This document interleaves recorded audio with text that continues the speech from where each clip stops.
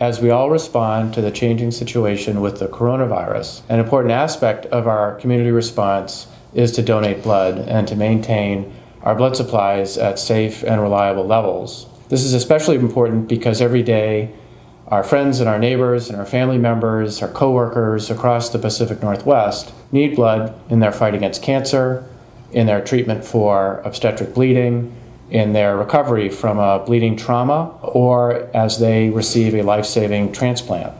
And without sufficient blood stocks, that care simply can't be provided.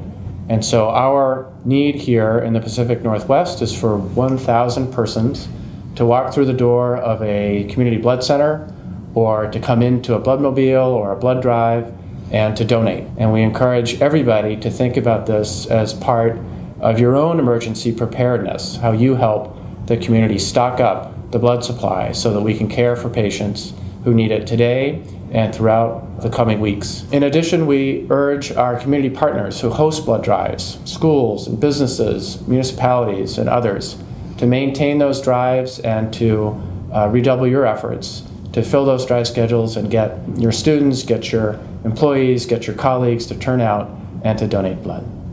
With me here today is Dr. Kirsten Elkhorn from BloodWorks Northwest to talk a bit about the safety and the need for blood donation. Thanks, Kurt. I think coronavirus is really pushing our community to understand its needs for blood donation to be ongoing and to be maintained so that we can address new challenges as they come along. This week it's the coronavirus, and we want to make sure that everybody in the community knows that they can still donate. As long as they themselves are healthy and not under investigation for infection, they are well donors, and we hope that they will come out and maintain that commitment to the community. When we have to limit our blood supply, or when we have a limited blood supply and we have to think about impacting patient care, it's a painful decision all the way around.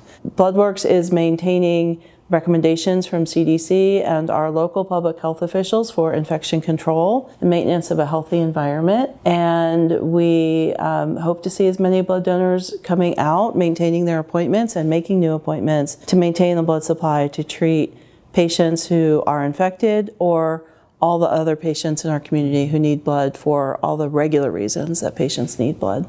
Thank you, Dr. Elkhorn, for joining me today and for the information. And we commit to providing additional information as the situation updates to the community and to our community partners about the need to give blood and the state of our blood supply. Thank you.